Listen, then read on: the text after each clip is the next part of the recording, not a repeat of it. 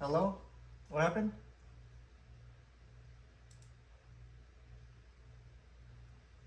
Okay, okay, sure.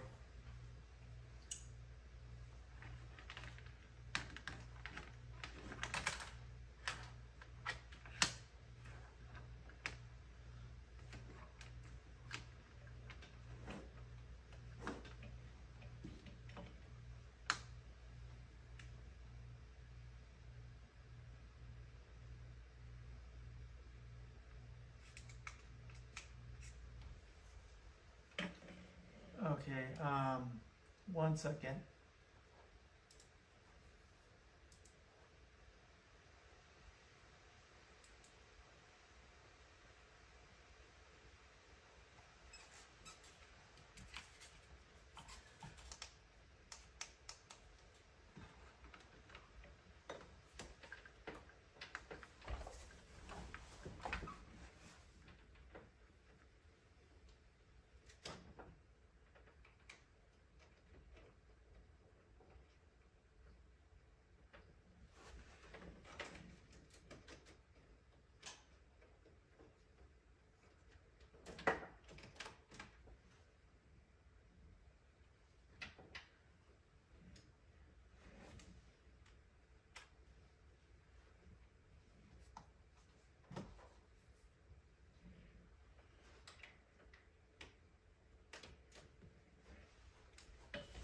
Okay, are you still there?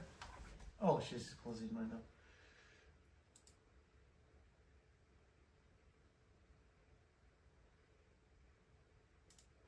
Are you still there? Okay, can you hear me? Does that work? Does that microphone work? Okay, I put in my professional microphone. I forgot about that, but that's fine. Okay, I'll get started. Oh, my video. Sorry about that, my video. I accidentally pulled the plug on my monitor cable. But okay, let me get started. 1 second. Let me just put this right here.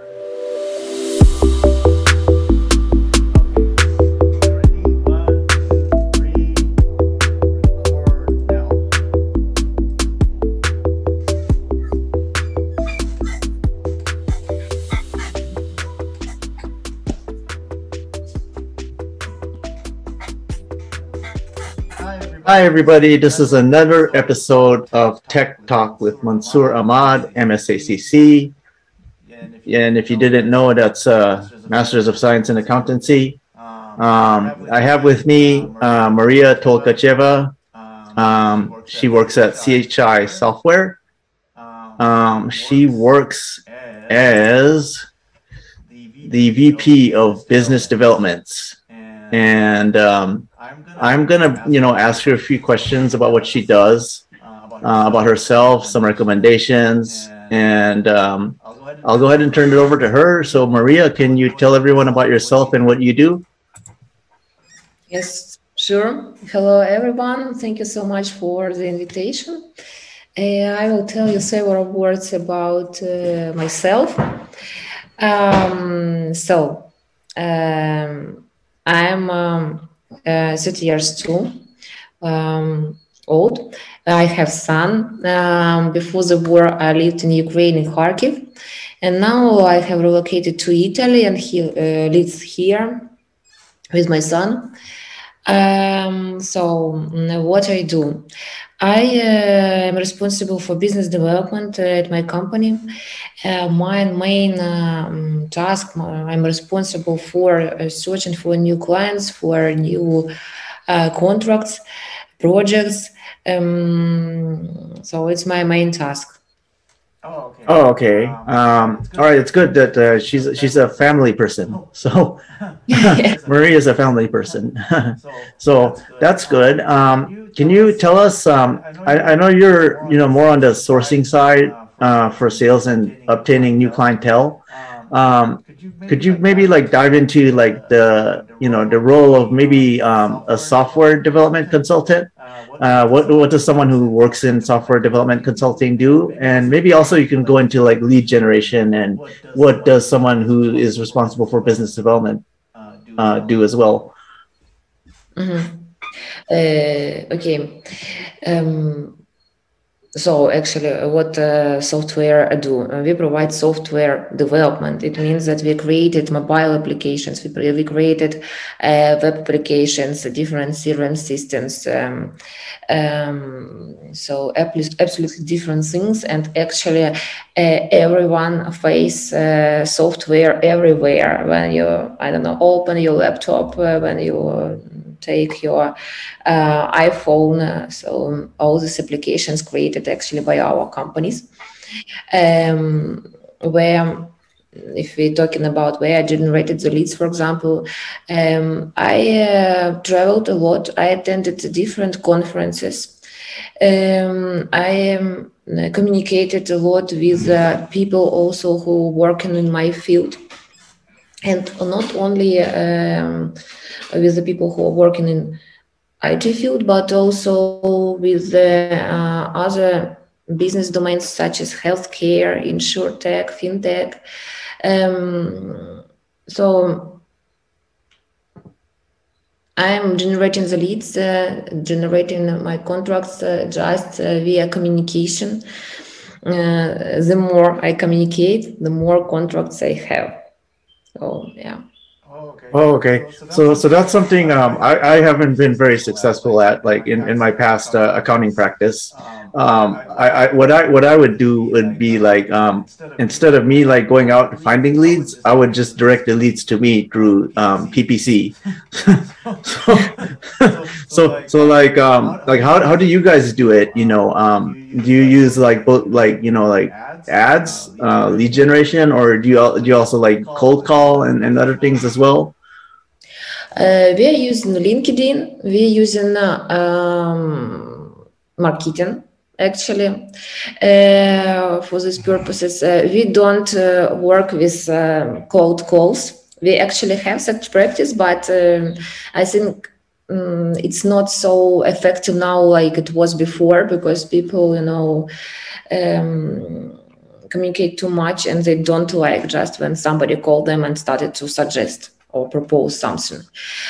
So mainly it's Twitter, it's LinkedIn, and of course our website generated a lot of hot leads, and it's face-to-face meetings, references, and yes, the references actually it's one of the main channels how we get new clients, because the reputation is the most important thing for us. And when our existing client can advise us to his friend, or I don't know, to his colleague, and new lead come to us, he already knows that we managed to deliver successful product on the market.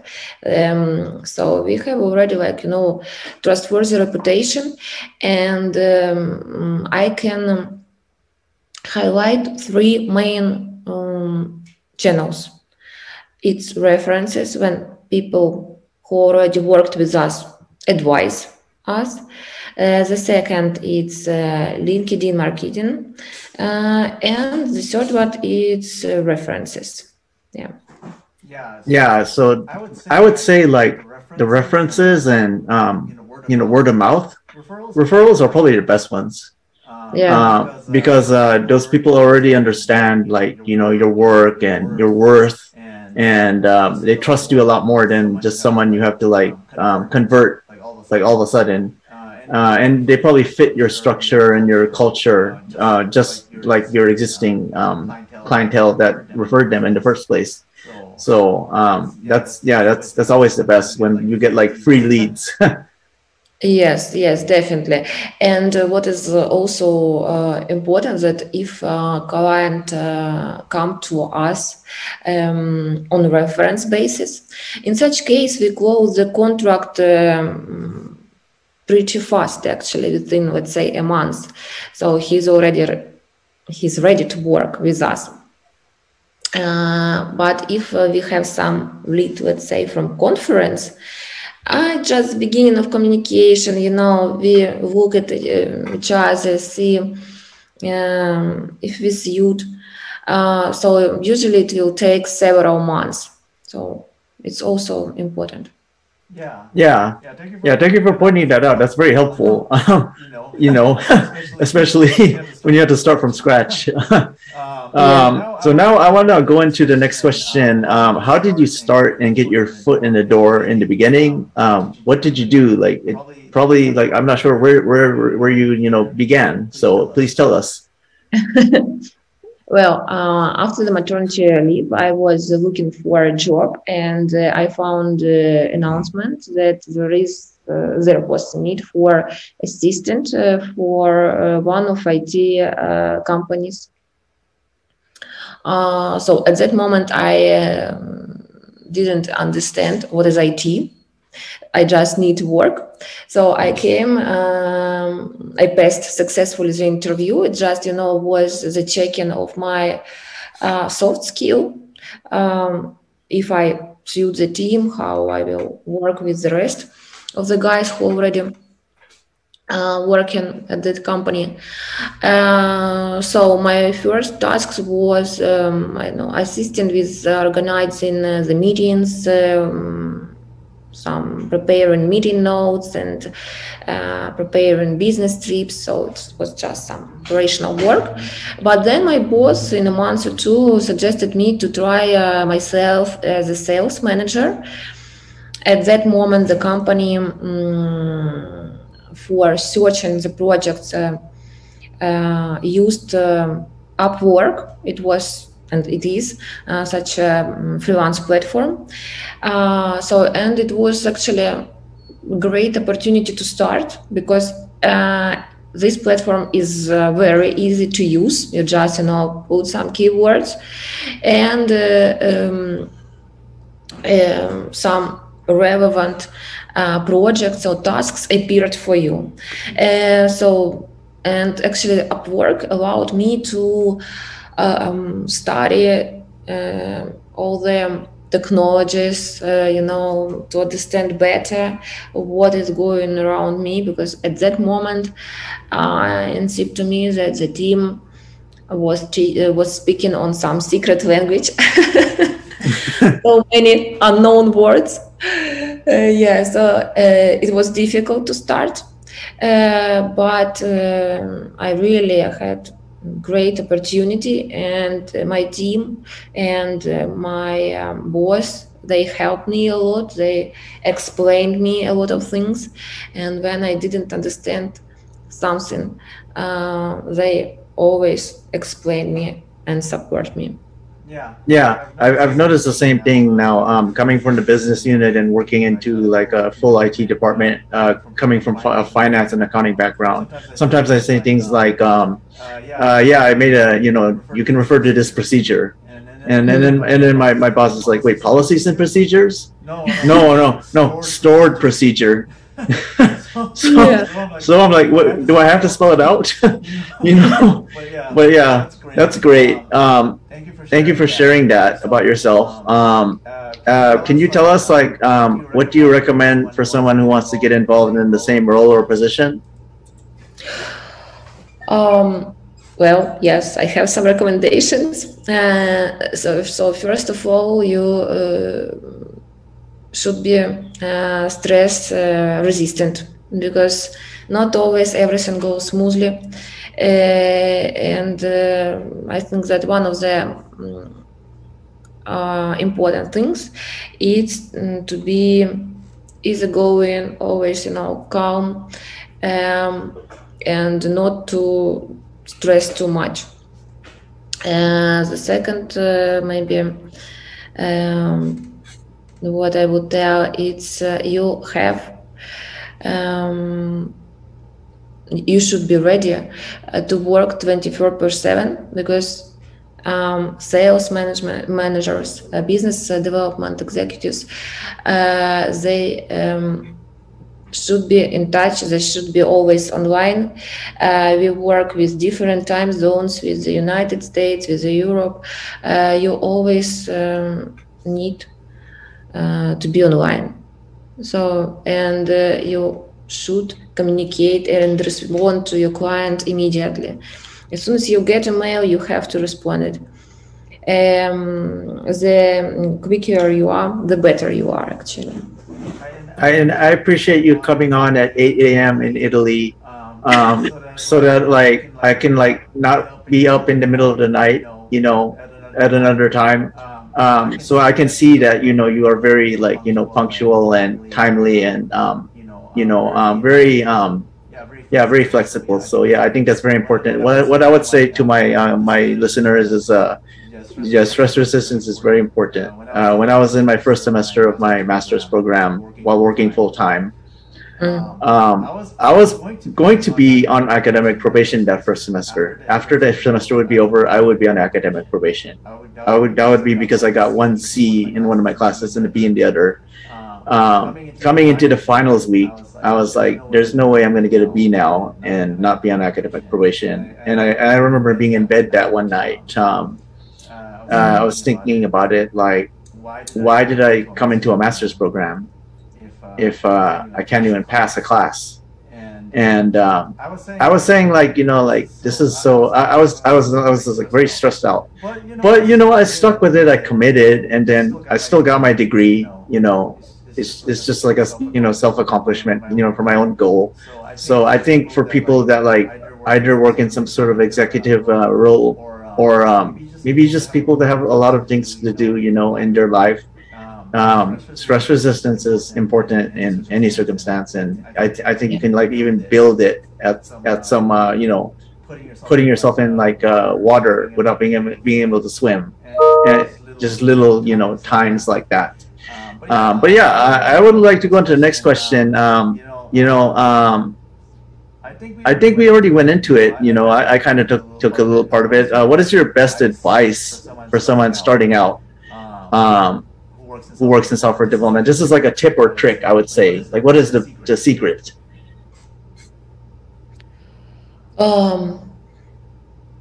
Okay, so the best advice maybe to study as much as possible, because everything is changing very quickly.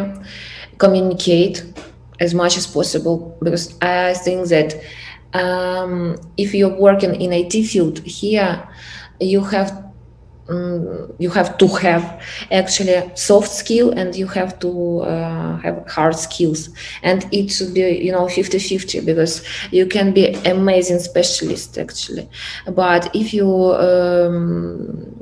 don't know how communicate with other people, how explain them, you know, the problems, the issues you face during your work, it can be really an issue. Yeah, I would say like communication is very key.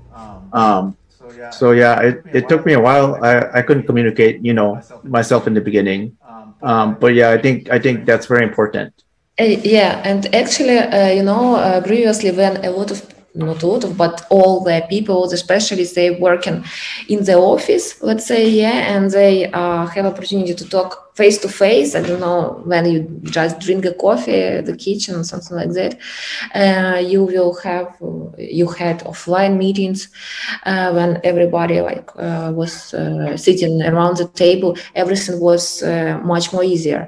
But then, because of COVID, yeah, everybody went online, and then when we switched to Zoom, to Teams, to different applications,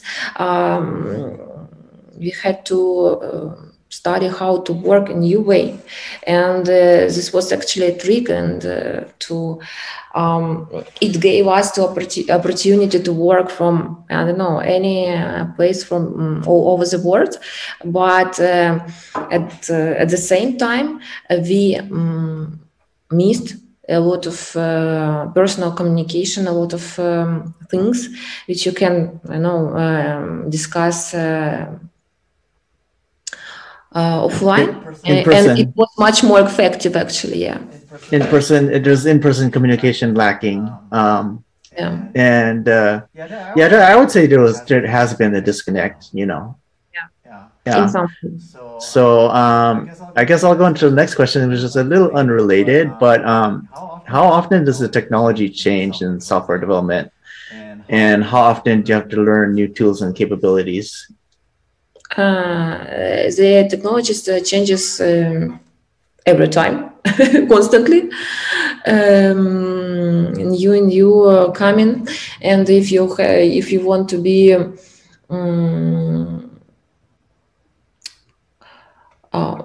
if you want to be, let's say, updated, yeah, and if you want to be in stream, you have to study constantly. I find out a lot of things every day, especially when I attended some conferences. A lot of companies coming with new technologies, NFC, I don't know, different stuff appearing, and it's actually great because when you get back home, you have opportunity to read about it. For example, our company, we always have some tech talks several times per month.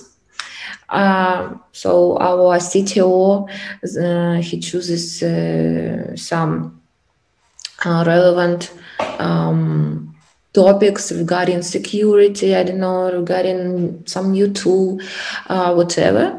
And I like it much, actually. It's very useful, and it allows you to develop yourself, actually. Yeah, they say, like, if you have a slow period at work, which we do have sometimes, don't just sit there and then look at your phone, like start reading about technology. Like for me, I'm a database guy, so that means Power BI, SSRS, Click. I mean, there used to be MCSA for SQL Server, but like they took it away. Now it's all Azure or Amazon Web Services. So read about that. It's free. All of those websites, like Microsoft, like Amazon's training website, Click's training website. It's all free except for the certification. So that's very good. Sometimes it's hard because once you get home, like you really don't want to read anything. But again, yeah, absolutely. But again, for example, engineers, yeah, I see how passionate they are to study and to try new technologies, some new frameworks, some new solutions, and they always want to work with the most modern things. So they are constantly in the process of studying something new. Yeah, I want to work with new things too, but they just make me be their T-SQL guy because the IT background people that don't have, like, I work in financial services, they don't have servicing in financial services experience. They don't understand, like, loans, but I do. So I do the queries, but then like I don't understand the IT, like really complicated things like loops and cursors. So yeah, I still have to learn. That'll bring me into my next question. What does your company particularly provide that, like, separates it from the rest of the industry? And can you go over more about, like, what you guys are working on right now? So we provide software development and consulting. And what we work on now, it's actually, we have a lot of projects in this development. Now we have more than 50. And it's actually absolutely different applications, websites. So one of our like biggest project, it's social media. It will be some kind of event calendar, like combination between Instagram, calendar from your phone, and Twitter. So really cool idea. when you click, for example, on some date, you will see all your events that surrounded you. You will have opportunity to click on this event to see what people will attend it. You will see their contacts. You will be able to communicate with them. You can, I don't know, sit at the table and communicate with the person who is sitting, I don't know, in near the in near table. So actually, great projects, a lot of them under NDA, but we are excited actually to work on them. Unfortunately, I can't share a lot of details of them because they are still not on the market, but I hope to see them shortly. Yeah, I'm sure it's a little confidential at some points, but no, that probably, you know, I understand now. You know, you guys probably work on a lot of like things that take a lot of talent to create. You know, especially with like mobile app development and like, you know, especially like Apple software or Android system software. So no, that's very interesting to me. I told you guys this would be a very good episode. So yeah, did I say that? No, it's going to be a very good episode. I would say she shared, you know, Maria shared a lot about herself, her company, what she does, and some, you know, educational topics. I think we can close out for tonight. So Maria, like, you know, I wanted to thank you for coming on, and this has been an episode of Tech Talk with Mansoor Ahmad, MSAcc, and I'm going to wish all of you a good night. Thank you. Yeah, thank you.